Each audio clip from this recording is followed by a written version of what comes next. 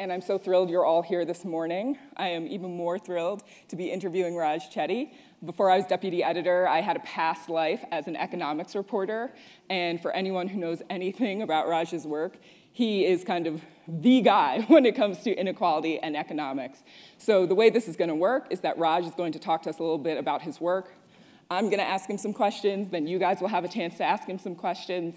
So we don't waste any more of your time. Raj, go ahead. Great. Thanks so much, Julian. So thank you all for being here. It's a pleasure to be able to speak again here at the Aspen Institute. So I see some familiar faces in the audience, so I'm going to talk about new work that we're doing in our research group, but just to make sure everyone's up to speed, I'm going to start out by giving you some more general background of where we're coming from on this topic, and then dive into newer findings. So what I'm going to talk about today is the geography of economic opportunity and how we can improve economic opportunity in our own local communities and institutions. But I want to start at a much bigger picture level by talking about the American dream, which is, of course, a multifaceted concept that means different things to different people. But I want to talk about one way in which we can systematize our measurement of the American dream, which is to think about the traditional idea that America is a place where, through hard work, any child should have the opportunity to rise up in the income distribution and have a higher standard of living than their parents did.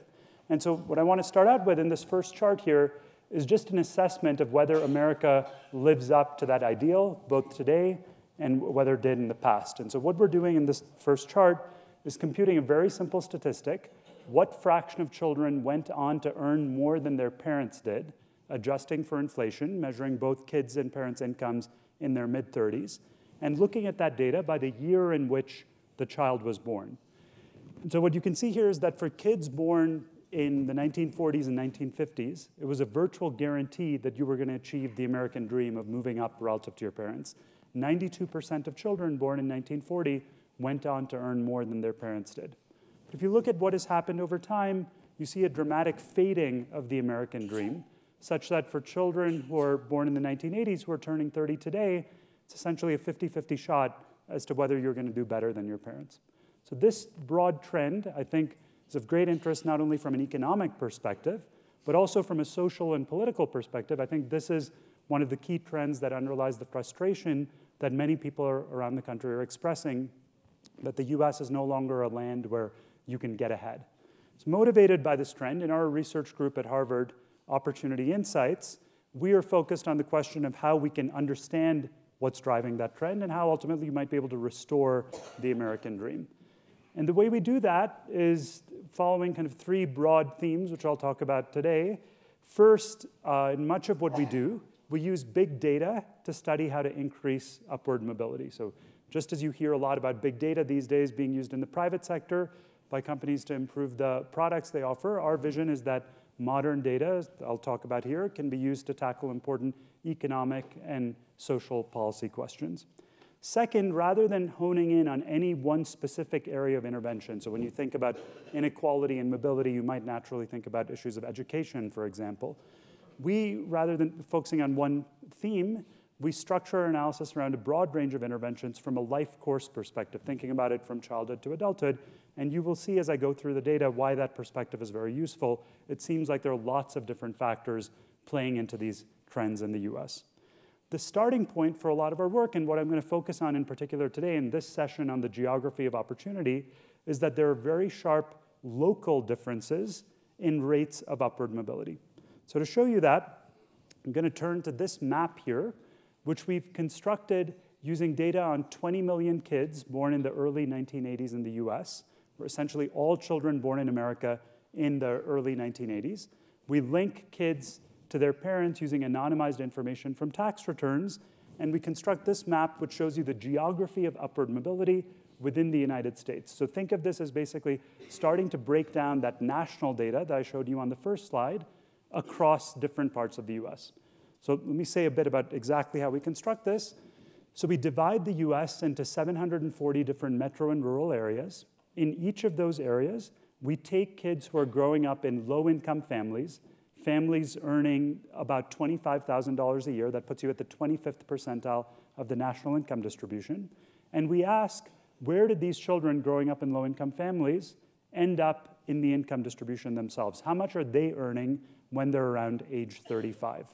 Importantly, let me emphasize, this is the location where you grew up, not necessarily where you're living as an adult when we're measuring your income, which is critical in understanding what's going on, as you'll see in a second. So start by looking at the scale in the lower right. The red colors here are areas with low levels of upward mobility. The blue-green colors are areas with high levels of upward mobility. And if you just look at the range of numbers you see there, all of these kids are starting out in families at the same income level. But you can see in places like Dubuque, Iowa, kids starting out in families earning $25,000 a year, they are on average earning $46,000 a year as adults. So a substantial amount of upward mobility across one generation. In contrast, if you look at the places in the dark red, much of the Southeast, or places in the industrial Midwest like Cincinnati or Cleveland, or take a city like Charlotte, North Carolina, you're starting out in a family making $25,000 a year, you're still around $26,000 a year one generation later. Very low levels of upward mobility, lower than any country for which we currently have data.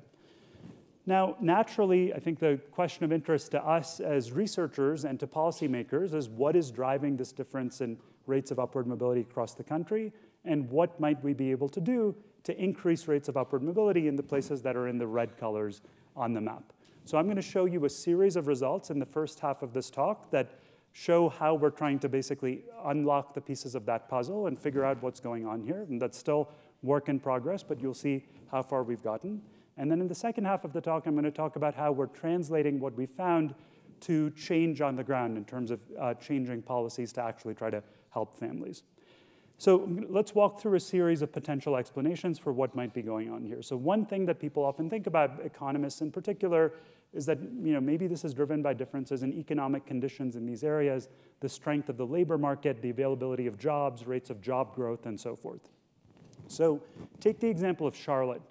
Many of you probably know that Charlotte is one of the most rapidly growing cities in America. It's kind of the engine of the South in some sense. If you look at any traditional economic statistic, like rates of job growth, wage growth, things like that, Charlotte would rank at the top.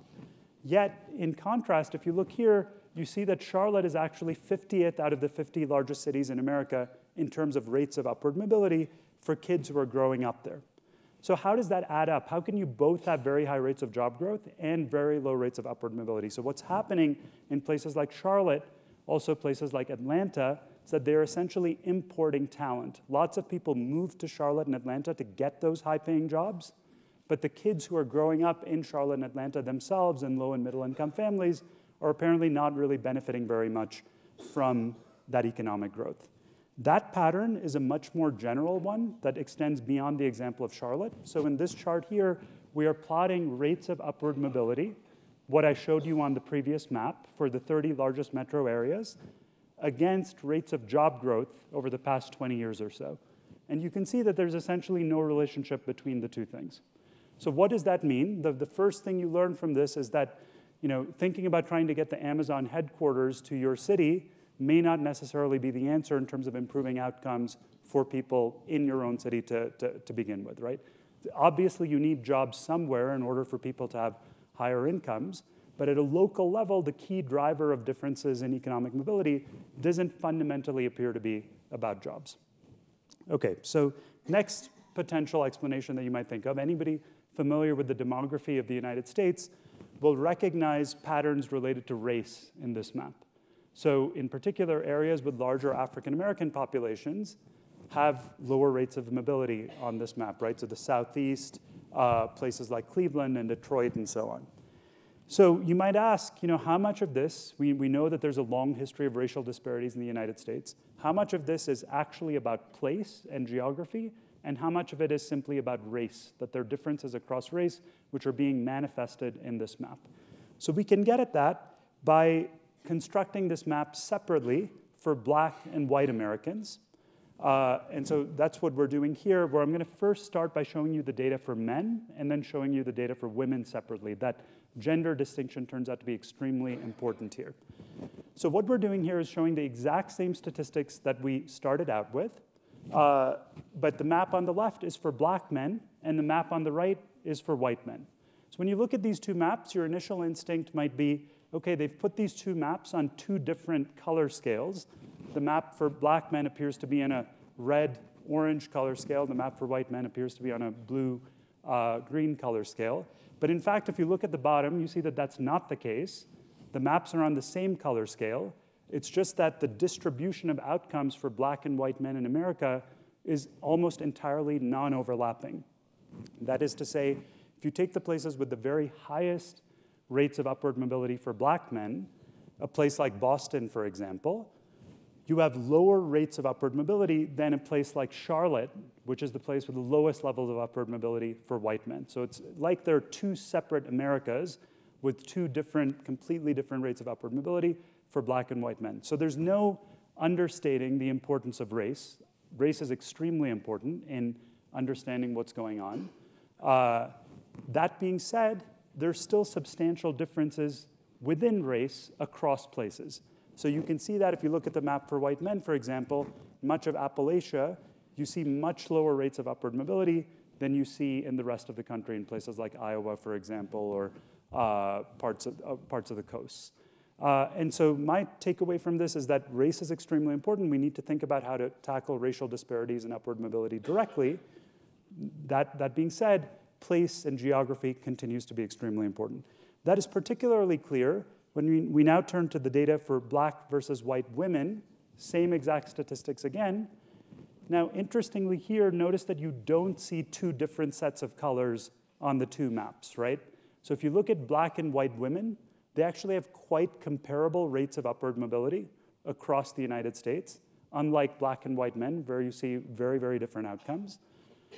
And in particular, if you look for white women in the Southeast, you see very low, much lower rates of upward mobility than in the rest of the country. Again, coming back to the importance of geography in understanding what's going on. Okay, so let me now again come back to this map where we're pooling all racial groups. So when you look at the big map here at a national level, your eye naturally gravitates to this broad regional variation, right? You think about the Great Plains versus the Southeast and so forth. But in understanding what's going on, and this is where our most recent work has focused, it turns out that there is much more granular variation here than just at a broad regional or metro area level. The roots of these issues emerge much, much more locally. And so to show you that, I'm going to toggle over to an interactive tool that you can access freely on the web called the Opportunity Atlas, which we put out about 6 months ago. And what this tool allows you to do is look at the type of statistics on upward mobility that I was just describing to you, not just at a national level, but zooming in to any particular neighborhood that you're interested in. And the way this works is very much like a Google map. You can type in any address that you're interested in this upper left box and look at the data for your own neighborhood. So what I'm going to do here to illustrate this is focus on one area in New York that illustrates some of the key patterns that we find in the data. So I'm going to zoom into an address called 530 Sutter Avenue in Brooklyn, which is the Van Dyke public housing projects in New York City. Okay? So now we've zoomed in and we're looking at the data within New York City, and in particular in Brooklyn. So the first thing I want to do before I describe what's going on in that specific neighborhood is just notice that the spectrum of colors that you're seeing on the screen is exactly the same as the spectrum of colors that you saw at the national level. So you go from the darkest reds to the deepest blues within New York, within a few miles, neighborhoods that are within a few miles of each other. So a different way to say that is you can go from sort of like Alabama to Iowa in terms of rates of upward mobility, going a few miles down the street within New York City, really any other city in America. You see extremely sharp variation at very narrow geographies. So what does that show you? The roots of these differences in economic opportunity are not about broad differences in labor markets or regional factors. They're actually much, much more local than that. So now to understand what's going on in these places, I'm going to zoom in a bit more to this particular area. What you can do with this tool is look at the data not just for everyone, but for different subgroups. And so I'm going to click on the data here, looking at the data specifically for Black Americans, and zoom in a bit more. So now we're looking at this area in Brownsville in Brooklyn, which those of you who are from New York might know that that's a very high poverty area in New York. And what you see is, if you take this particular census tract that we're looking at, which is, as I mentioned, the Van Dyke Public Housing Projects, the average income of Black Americans who grow up in that public housing project is just $18,000 a year in adulthood. Now, what's interesting about this is if you look at the set of areas, you see these red, orange colors over here, but then if you come just across the street down here, a street called Dumont Avenue, you see very, substantially different patterns where you're seeing average incomes in adulthood that are about $10,000 higher than on the other side of the street. So rates of upward mobility are very different on one side of the street relative to another. That's a situation that we see not just in this one example, but in many, many different cases across America. Now, why am I focusing on this particular example here? So it turns out after we put this study out, NPR did some interesting investigative reporting to figure out what's going on in this particular area. And so I want to show you what they learned, which I think nicely illustrates what's driving some of these differences. When people find out where Audra Palacio is from, they often react in disbelief. Wow, how could you come from there and you live there? And it's like, almost as if it's like, I can't believe you made it out. Nearly 40% of Brownsville lives in poverty. And if you look at the Opportunity Atlas and zoom into Brownsville, a lot of it is exactly what you'd expect. Black kids raised in the area 30-some years ago now make about $17,000 a year, same as their parents. But once you head across Dumont Avenue, everything changes. Black kids from the same exact background are doing better than their parents, making around $26,000 a year. So why is it that we see these differences? Let's listen. In the 80s, New York City had been hard hit by a recession. Then the crack and HIV epidemics. There was a part of Brownsville that was totally abandoned, the other side of Dumont.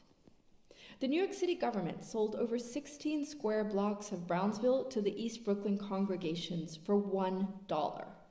Those blocks were dilapidated, run down. The city agreed to build infrastructure and provide cash subsidies for over 1,000 affordable homes. They would start selling at $30,000 each. They were called Nehemiah houses, after the man in the Bible who rebuilt parts of Jerusalem. The family was growing, and we needed something that was much better for the children. I didn't like elevators, up and down the elevators for my children, because it was a lot of people living in the housing projects. Audra Palacio was 6 when they bought the house. I remember when we moved into the Nehemiahs. We were so excited. We had rooms, we had space, we had our backyard. Here's Reverend Brawley. He says the Nehemiah houses in Brooklyn gave children a space to do homework, a good night's sleep. When people have ownership of their properties, ownership of their community, you have a better chance of addressing all core issues, such as education and quality of life. After I leave the family, I walk just a few blocks to Dumont Avenue. According to the atlas, it's the dividing line. On the map, it looks jarring, but in person, it's completely unspectacular. People bustle on their way to work, cars zoom by. Just another New York City street. It means nothing. But what side you're on means everything. Jasmine Garst, NPR News, New York. And so what you can see from that example is, if you think where I started this talk talking about the American dream at a national level, we now see that the origins of the American dream, zooming in, actually are at an extremely local level. Different sides of the street, different blocks within New York City appear to have kids having very different chances of climbing up the income ladder, of achieving various life successes. So what I want to do next, building on these ideas, so in this particular example, they emphasize the importance of mixed income housing as potentially being a driver of these differences. Now I want to talk about more systematically, as we look at the data, what are driving these differences across places. And so I'm going to take you now to Seattle, where we're doing some work, which I'll come back to in a second, and just start out by showing, if you look at the same Opportunity Atlas snapshot in Seattle, you see similar patterns to what I was talking about in New York, where you see very sharp differences in kids' outcomes depending upon where they're growing up. And so the first thing I want to address in terms of starting to understand what is driving these local differences in rates of upward mobility is whether these differences are driven, as Audra Palacio suggested in that NPR interview, by differences in the opportunities offered in a given place. That is, if you were to move from one place to another, you'd see different outcomes. Or is it simply that you have different types of people living in different places? That is, if you take Seattle, the types of people living in the Central District are different from the types of people living in Normandy Park or in Bellevue. Are we just seeing differences in outcomes because of differences in the demographics of these areas and so forth? Or is it that if I take a given child and move that child to a different place, I will see really different outcomes for that child? So I'm going to turn to a study we've done where we looked at 7 million families that move across neighborhoods, again, using anonymized information from tax returns. And we asked whether children's outcomes seem to change when they move to a different area. And as you will see, this turns out to be quite instructive in terms of understanding what might be driving these differences. So rather than getting into the statistical details of that study, I'm going to summarize what we find with a simple example in the context of Seattle. So imagine you take a set of families that start out in the Central District, where we saw in the previous map that if you grow up in the Central District from birth, you have an average income in adulthood of about $26,000 a year. Now, imagine a set of families that moved from the Central District to Normandy Park, which was in a much bluer color on the map. And we're going to look at the data by the age at which the child moves. We'll start by looking at kids who move when they're exactly 2 years old. So what we see in this first dot here is when we track this child forward 30 years and measure that child's income when they're adults, we see on average those children are earning about $39,000 a year. Okay, so that's for the kids who move when they're exactly 2. Now we repeat that analysis for kids who move when they're 3, 4, 5, and so on. And what you see is a very clear declining pattern. The later you make that move from the Central District to Normandy Park, the less of a gain you get. And if you move after you're in your early 20s, the relationship is completely flat. So what do you see from this chart? I think there are 3 key lessons. The first is that where you grow up really seems to matter. It's not just about different people living in different places. Apparently, if you take a given child and help that child move to a higher opportunity area, where we're seeing better outcomes for kids who grow up there from birth, that child ends up doing much better, has significantly better life outcomes, not just in terms of earnings, which is what I'm showing you here, but a variety of other outcomes like college attendance rates, lower rates of incarceration, and so forth. Second, what you see here is what really seems to matter is childhood environment rather than where you're living as an adult. We see in this study and other analyses we've done that helping people move to a different area after they're 23 or so has essentially no impact on their economic outcomes. Third, you see that every extra year of childhood exposure to a better environment leads to better outcomes. So there's kind of a dosage response here. If you spend 2 years in a better area, that yields some benefit. If you spend 4 years or 6 years in a better area, you get a cumulatively larger impact. Why is that important? From a policy perspective, there's a lot of focus, as many of you know, on early childhood intervention these days. And so we think early childhood intervention could be quite valuable. But what you see here is even if you move to a better environment when you're 10 instead of you're 15 or 15 instead of 20, you still see quite substantial gains. Okay, so what I think these data show you is that childhood environment really seems to play a big role in shaping kids' long-term outcomes. The next question that you probably naturally have in your mind is, what is it that makes some areas better in terms of producing better outcomes, having better childhood environments, than others? And so we have looked at a variety of different factors that sociologists and economists have talked about over the years as potential explanatory variables here. And I'm just going to summarize here in the interest of time the 4 strongest predictors that we've found. So first, we see that areas with lower poverty rates, less concentrated poverty, tend to have higher rates of upward mobility. That's very consistent with the NPR story focused on the public housing projects. Traditional public housing projects in the US are the epitome of concentrating poverty in a particular area. And those types of places tend to have very poor outcomes for kids in low-income families. Second, we find a strong correlation with family structure. Places with more 2-parent families tend to have higher rates of upward mobility. We don't know exactly what's driving that, but that is a strong pattern in the data. Third, you find, perhaps somewhat related to that, places with a higher level of social capital tend to have higher levels of upward mobility. So the idea of social capital was popularized partly in a famous book by Bob Putnam at Harvard called Bowling Alone. The way I think about social capital is the old adage that it takes a village to raise a child. Will someone else help you out even if you're not doing well? Salt Lake City with the Mormon Church is a canonical example of a place thought to have a lot of social capital, correspondingly has very high rates of social mobility. So we are in some of our ongoing work trying to measure social capital more precisely, measuring connectedness across groups, and I think we'll be able to say more about exactly how that works, but that seems to be a very important factor here.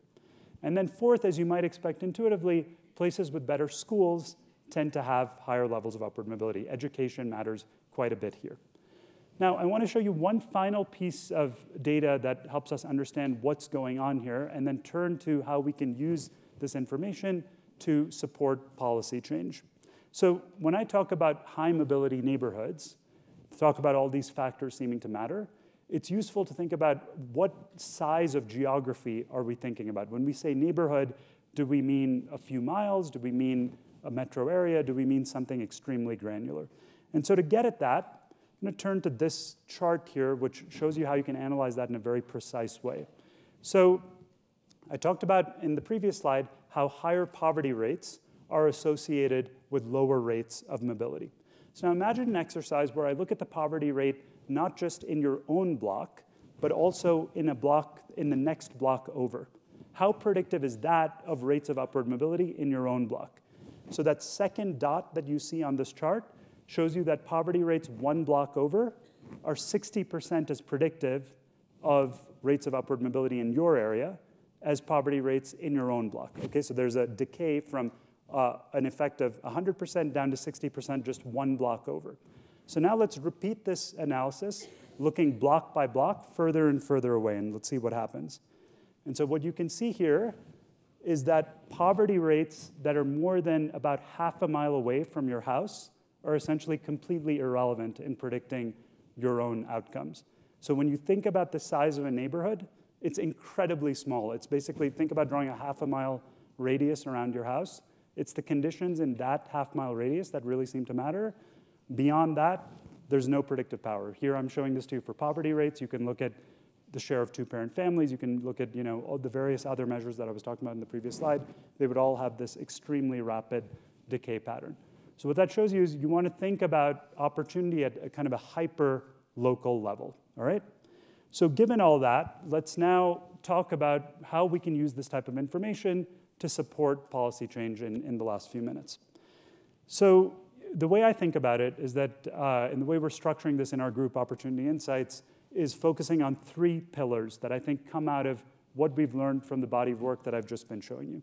So the way I conceptualize the results that I've been discussing is that there are many pipelines to opportunity in America, small neighborhoods, half-mile radius, right? And these pipelines differ in their quality. There's some places that give kids great chances of succeeding. There are other pipelines that currently don't function as well. For various reasons, they don't provide good support in helping kids climb the income ladder. Now, those pipelines, they start at birth, and they end at something like age 22 or 23. So given that structure, keep that kind of model in mind. I think there are three natural ways that you would think about trying to improve economic opportunity in light of that theory of the world. The first is to sort of give people access to a better pipeline of opportunity. If you've got a low-income family living in an area that lacks opportunity, perhaps you might help them move to an area with higher levels of opportunity. So think of that as trying to reduce segregation, a moving to opportunity approach. So that's one strategy. Now, of course, we recognize that reducing segregation, moving to opportunity, is not completely scalable. Your answer can't just be that you're going to help everyone move to a bluer colored part of the map that I was showing you. So ultimately, you also have to figure out how you're going to improve places that currently are in the red colors on the map. How can you make place-based investments to strengthen those pipelines? Now, the third piece of this is recognizing that after age 18, the key touch point is no longer the neighborhood. For most kids, it's an institution of higher education. It could be a community college, could be a highly selective institution. And so you could think about how you improve the impacts of the higher education system on economic mobility, and that's a third branch of work that we're focused on. So I'll briefly touch upon each of these, and then I'm happy to go into more detail when we take questions and have discussion. So we'll start with the segregation piece. So here, I'm going to go back to Seattle, where we're doing some work in collaboration with the Seattle and King County Housing Authorities and HUD on trying to think about how we can reduce segregation in the context of the housing voucher system. I'm going to start with this here, just as a descriptive analysis, an important fact. So many of you will know that in the US, we spend about $45 billion a year on various affordable housing programs, the biggest of which are housing choice vouchers. We spend about $20 billion or so giving 2.2 million families rental assistance to rent housing wherever they would like. These black dots overlaid on the Opportunity Atlas map for Seattle show you the most common locations where families receiving housing vouchers in Seattle live. And you will notice a pattern that we see not just in Seattle, but in all cities across America, which is that people receiving housing vouchers, or more generally affordable housing in the US, they tend to be concentrated in the red and orange parts of the map. People are not using these vouchers to go to the higher opportunity places where we see in the data their kids will have much better outcomes. So why is that the case? One potential explanation is that this is about preferences. Perhaps people, for good reason, want to stay close to family or close to their jobs or whatever else, and they don't want to move to East Bellevue or the north side of Seattle or the south side of Seattle where we see some of the greener colors. A different explanation is that perhaps this is about barriers. Maybe you want to move to those places, maybe you would if you could, but you lack assistance in the search process, you maybe lack information, you don't have the money to put down a security deposit in one of these places, or maybe landlords don't want to rent to you in these places in a hot housing market like Seattle, where you can rent to many others. You don't want to deal with the inspections and the regulation of the housing voucher system. So to test between those two explanations and think about how we can improve policy, we have been conducting over the past year a randomized experiment, a pilot study that we're calling Creating Moves to Opportunity in Seattle, where we're basically trying to reduce some of these barriers and help families who want to move make whatever choices they would like to. So think of it as essentially trying to remove some of the barriers and enable choice. And so we're doing that by providing information to tenants, recruiting landlords in this program, offering housing search assistance. So the results of this study will be out publicly in about a month, and I hope some of you will see them in the media. Let me just say here that this is, of the various things I've studied over many, many years, this turns out to be one of the highest impact, most successful things I've seen. So we've dramatically changed where families choose to live, where previously it was a small fraction of families living in high opportunity areas, and now the majority of families are choosing to live in high opportunity areas. And this shows you that a small, actually relatively inexpensive intervention would increase the cost of the program by only 2%, dramatically changes the landscape of segregation, and we think ultimately rates of mobility for this set of families, hopefully something that can be expanded to many other cities across the US going forward. So I'm going to turn next to talk briefly about the place-based investment approach. So we recognize that the moving to opportunity desegregation approach can be valuable, but we also need to think about how to invest in places to improve outcomes in lower opportunity areas. And so some of the work we're doing there on the ground focuses specifically on the city of Charlotte, where, as I mentioned earlier, Charlotte ranks 50th out of 50 in terms of rates of upward mobility. That turned out to be really motivating for that city when we put out that study a few years ago. And they set up a commission and a task force and started to work with people and major private sector employers like Bank of America and others to think about how they could try to improve outcomes for the youth growing up in Charlotte itself. And we are now collaborating with them, looking at the neighborhoods in Charlotte where we see the lowest rates of upward mobility to figure out what we can do there to improve outcomes. And the way we're structuring this is, again, from this life course pipeline sort of approach, thinking about what programs at various points of childhood seem to be relevant. So this ranges from early childhood interventions, trying to strengthen families, to mentoring programs, to getting kids ready for college, and career readiness sort of programs. Now, you'll notice that there are lots of different things here that nonprofits are developing, lots of good work being done on the ground.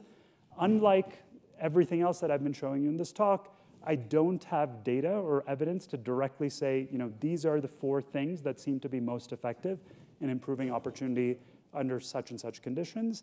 And the reason for that is that we fundamentally lack the data historically to evaluate which of these interventions work and which of these interventions don't work. And so one of the things we're doing going forward in our group to remedy that problem is something that we're calling the American Opportunity Study, which is building the sort of longitudinal data where you can follow people over time, going back 70 years, so that we can look at these various programs that people have implemented in many different cities across America and systematically understand which of these programs help the people who were already living in a given neighborhood and which of them simply led to gentrification and displacement of one group of residents and appeared to improve the neighborhood in that way. So the key thing to say here is we're working on a bunch of place-based initiatives that I think could potentially be very promising, but there's still work to be done going forward and on building that evidence base. Let me briefly touch upon the last piece, which is not what I'm going to focus on here, but something we can talk about in more detail in a subsequent talk, which is the work we're doing in the context of higher education. Just to give you a quick taste of that, so using the data that we work with, we're able to see where every child in America is going to college and link that information to their parental income background and their outcomes after college. So you can look at, say, all the students at Harvard, ask what their parental income backgrounds were, and then we can ask, how much are they earning 10 years after they graduated from Harvard?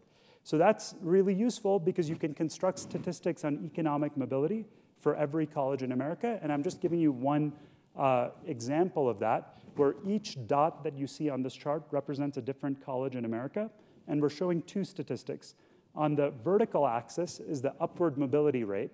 So among kids who were from the bottom 20% of the income distribution, their parents are in the bottom 20%, what fraction reached the top 20%? So a simple measure of upward mobility.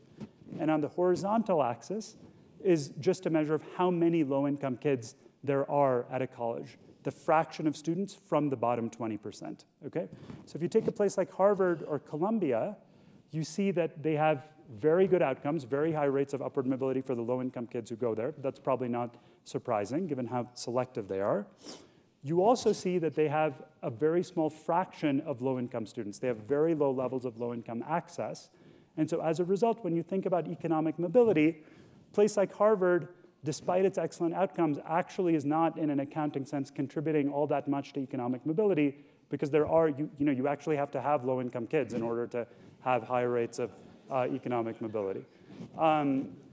If you then look across the spectrum, you see that there are many colleges that have higher levels of access. Take an example like Central Piedmont Community College in the Charlotte area. You see higher levels of low-income kids, but much poorer outcomes. And so where you want to be sort of in terms of high levels of mobility is on the upper right of this graph, where you both have a lot of low-income kids and good outcomes. So an example of that would be the City University of New York, which has lots of low-income kids, and they have quite good outcomes. And so you see lots of kids starting out in lower middle-income families and moving up there. And so what we're working on is trying to understand how you can help colleges like Harvard and Columbia move to the right on this chart and help colleges like Central Piedmont Community Colleges move up on this chart. And the way we're doing that is through an initiative that we're calling CLIMB, a partnership between our group and 400 colleges around the US, where we're linking their applications and admissions data to our data to study better how you can improve access and improve outcomes at each of these institutions. So I'm going to stop there. Let me just wrap up by saying, people often ask us at the end of these talks, how can I learn more and how can I potentially connect with these efforts? And so let me just say a quick thing on that. So at Harvard this past year, I taught a new class for undergrads where there were 400 students, no prerequisites, kind of an introductory class called Using Big Data to Solve Economic and Social Problems. And this course is now freely available online. So you can just go to this website, opportunityinsights.org/course. Anybody who's interested, you can see a lot more of the type of material I've been presenting here. And more generally, our group is very happy to follow up with many of you who I know are doing important work in these areas. We'd love to hear from you and think about how we can collaborate. Thanks so much. Thanks, Raj. So I guess my first question for you is, in particular, when we're talking about kind of the granularity of the neighborhood differences and the idea that a neighborhood is essentially, for the purposes of considering upward mobility, a 0.5-mile radius around your house. Since you've told me that at breakfast, I have felt a little deflated. That is a little terrifying.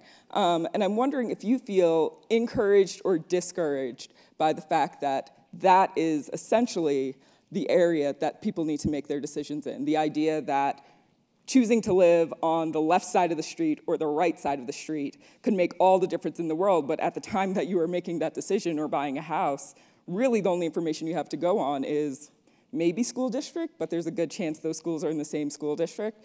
It's kind of just housing prices, so that's not even really a decision that a lot of people can make. So how should we contextualize the idea that this massive outcome for your life and the lives of your children is so, so tiny? Mm-hmm.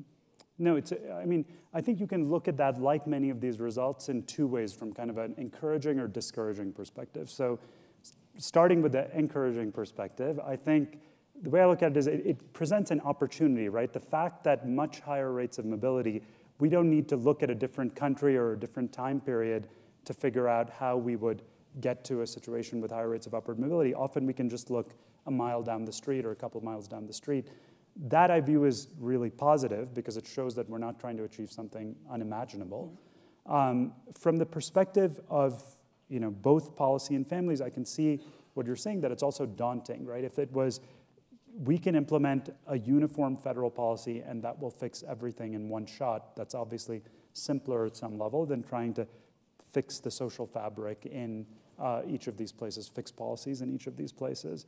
I still think, despite that half-mile pattern, what's useful about that is to understand what the underlying roots of these differences are. So if you take something like connectedness being important, so there are ways you might connect with people if you're deliberate about it, even outside your immediate neighborhood. It could be through mentoring programs that might bring in people who would otherwise be living in other areas.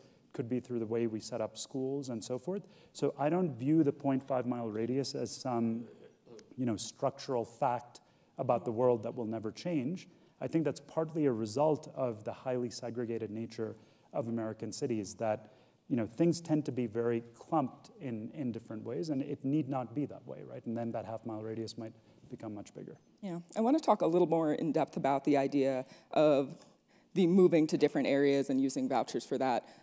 As you know, moving to opportunity, this has been tried several times in the past with the voucher program.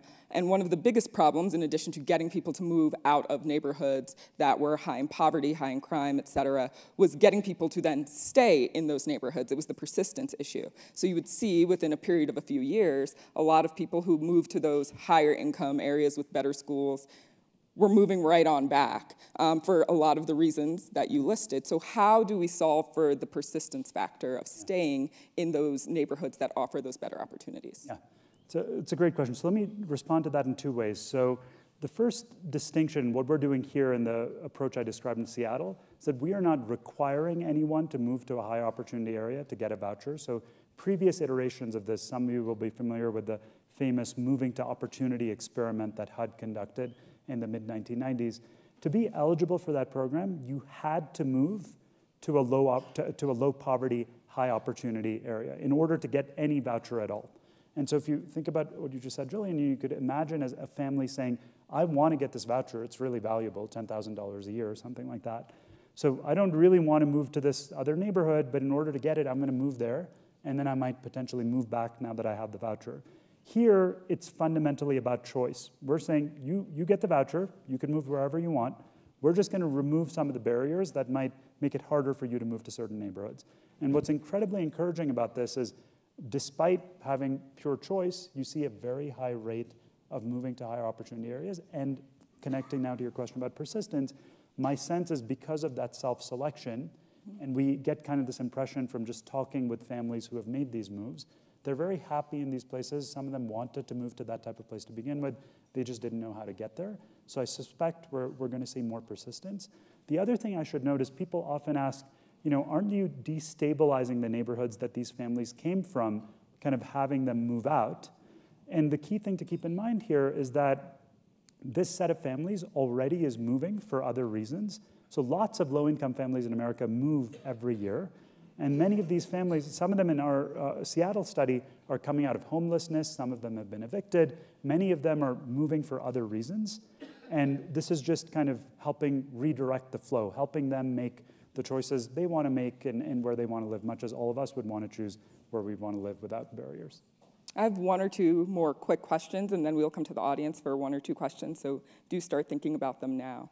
When you talk about place-based investment, the first thought I had was obviously that is a huge key, and that's a huge driver, and people think about that a lot, but the thing that often happens when you make place-based investments in places that have historically been underfunded, and places where there are high rates of poverty, et cetera, low home values, is that they become gentrified.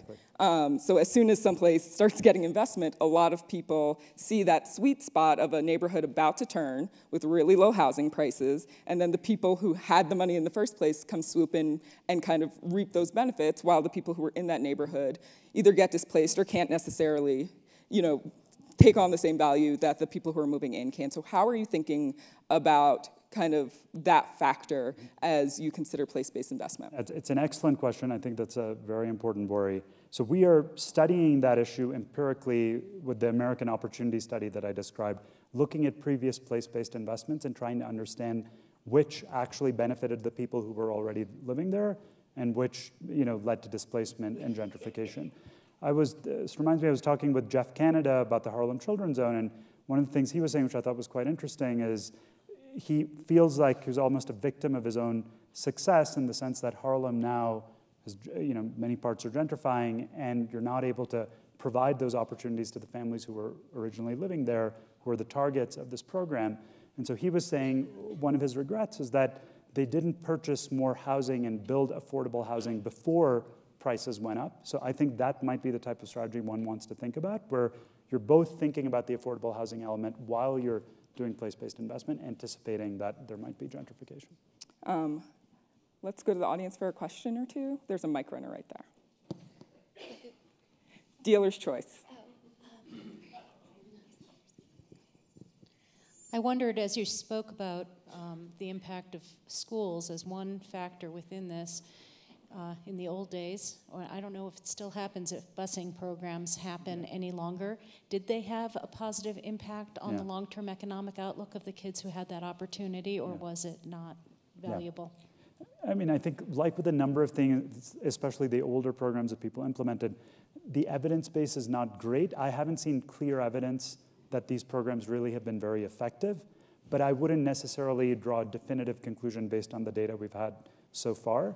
Let me explain why I think they might not be a pure substitute for the neighborhood integration moving to opportunity approach.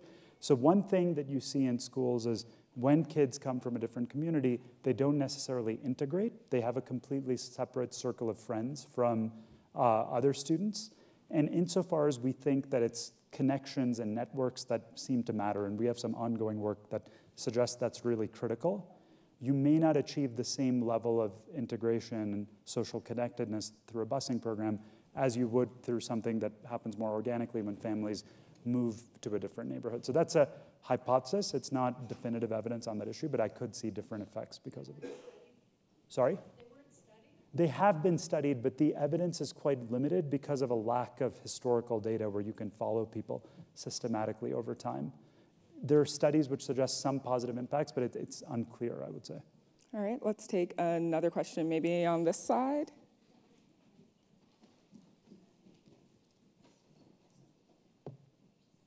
I want to say thank you, Dr. Chetty. I am a Charlottean. It's quite jarring to see my city represented in this way, both as a major failure, I think, in social mobility, and simultaneously as a success in place-based attempts at place-based advantages.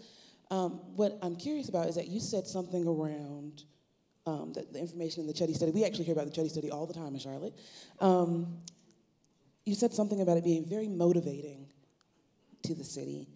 And it made me think about the idea of experiences like this that could be potentially motivating, but don't actually translate into change. And you've noted that you don't have data for historical outcomes and disparities.